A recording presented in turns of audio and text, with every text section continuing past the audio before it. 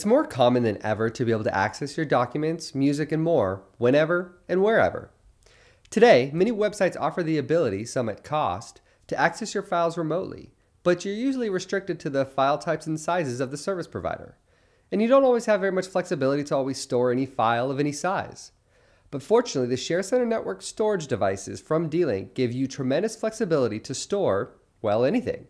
The Web File Server feature gives you not only the ability to access, but to download and share your files with anyone at any time.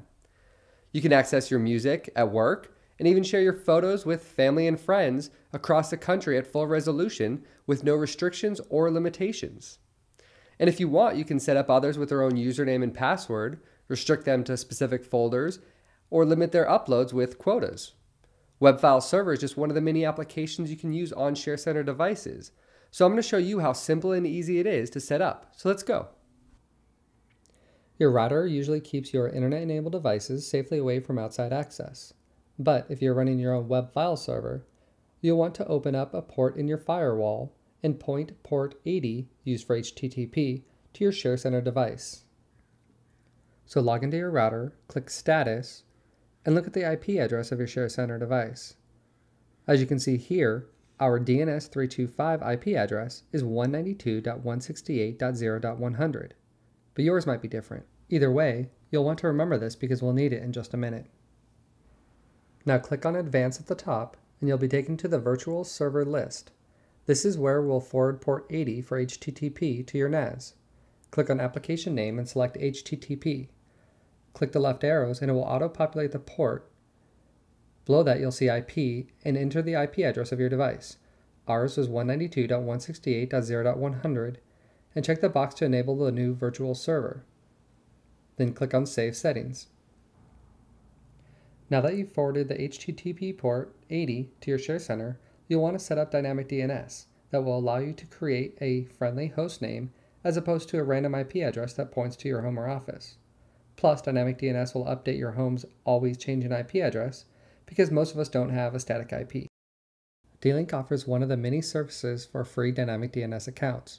You can easily set one up in a couple of minutes by going to dlinkddns.com. If you want step-by-step instructions on how to set up a dynamic DNS account, be sure to watch our other videos. But after setting up a dynamic DNS account, log into your Share Center device and click on Management, then Network Management, and click on Dynamic DNS on the left. Click Enable and enter your account information below. You can use the drop-down to auto-select the server address for many common dynamic DNS services. Then enter the host name you created through your dynamic DNS service. Ours was dlinktv.dlinkddns.com, but yours will be different. Then enter your username and password for your dynamic DNS account. Click on Save Settings, and after a few short moments, you'll be prompted with a status letting you know that your device successfully connected to the dynamic DNS service. And that's it. And now I'll show you how to access files from your Share Center NAS remotely using the Web File Server feature.